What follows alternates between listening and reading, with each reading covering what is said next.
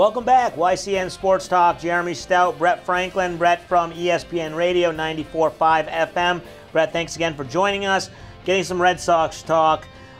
They sit here as we're approaching Memorial Day weekend, still 10 days away or so, but there are a few games above 500. Not exactly what we expected to see. A lot of time left. Some guys have been banged up, healthy, hurt. Drew Pomeranz, let's start right there with the pitching staff. That seems to be the biggest hole right now. Pomeranz says he's going to be okay. He's going to pitch. What can we expect out of this guy, though? He's only pitched 6 innings, I think, a couple times this year. I really don't know what to expect. I think, I know that's kind of a cop-out answer there, but you don't know with a guy who's constantly injured. You traded him, or you got him from a trade from San Diego where the team hid the medical report and he was injured, and they had a chance to swap that pick out or swap that trade back. They didn't. So it's almost like continuing this narrative, Jeremy, where the Red Sox are, picking up guys that are just injury plagued. You look at Tyler Thornburg out of the bullpen, Carson Smith out of the bullpen. Yep. You've got Drew Pomeranz now, who's banged up, and obviously David Price, who we'll get into later on. But if you're Dave Dombrowski, I mean, there's got to be some questions amongst the fans that and these are guys that have had injury problems, like a history of injury problems. It's not as if they just cropped up. Right. So my big concern is, he is going to make a start, but we've seen this approach before. The Red Sox tell us it's all roses and unicorns, then it just never works out that way. So I don't know what to expect at this point. You just hope he goes out and makes a quality start. Right. At this point, you just need, and I was talking to you the other day on your show, you just need bodies to get into the rotation. Because at this point, obviously Price still not ready. They say maybe coming up next week. They've got Hector Velasquez starting on Thursday. I want to go back to the thing you mentioned about the Pomeranz trade, and they could have rescinded the trade once they found out the injury.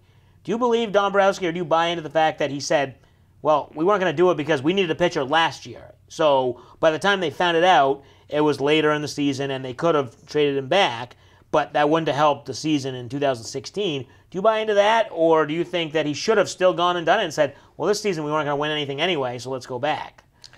I'm not trying to defend him. I'm just saying it was kind of caught in a rock and a hard place. Yeah, no, you're right. And when you're in Boston, everybody wants you to make that move, especially if you're in the chase for a pennant, which they were at one point last year. I mean, hindsight's 20/20. They got swept by the Indians, and it wasn't even close. Looking at that series, but Did Drew Pomeranz really make a difference last year in your opinion? I mean, no. I thought they could have done what they did without him last year. So, and whether or not the prospect they gave up, whatever he turns out to be, I mean, that's a whole nother point. But, when the other team sends you a pitcher and Major League Baseball punishes them for lying about it, and then you say, well, we'll still take him, and then you have what you have now, you can't be surprised. Okay, so that gets into my next question, and we've talked about it.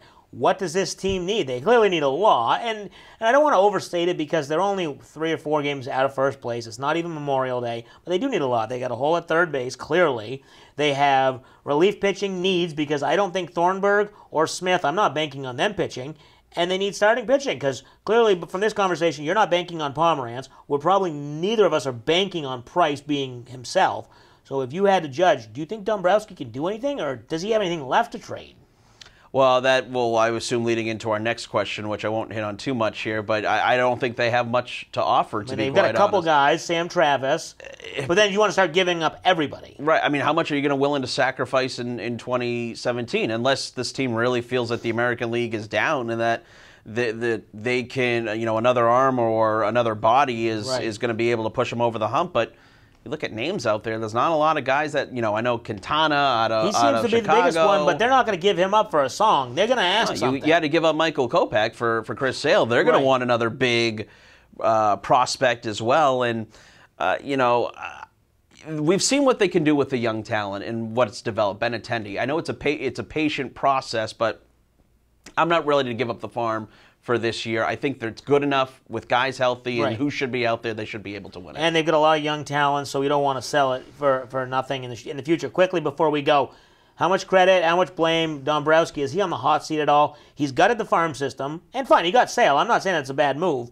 And he's, signed some players. It's just been questionable, and they got swept last year. They won the World Series before he came in there. So how much credit or blame is he getting? Is he on a hot seat at all? Yeah, I think you have to put it on the GM here. He put the team together. If guys are healthy and not performing, then that's one thing. You look at the manager, but going after guys who, again, chronically injured and have a history of injuries, that's a concern. And again, going back to Dombrowski's days in Detroit where they couldn't get a bullpen for 5 years, and now bullpen's pitching well so far, but you're kind of waiting for that other shoe to drop.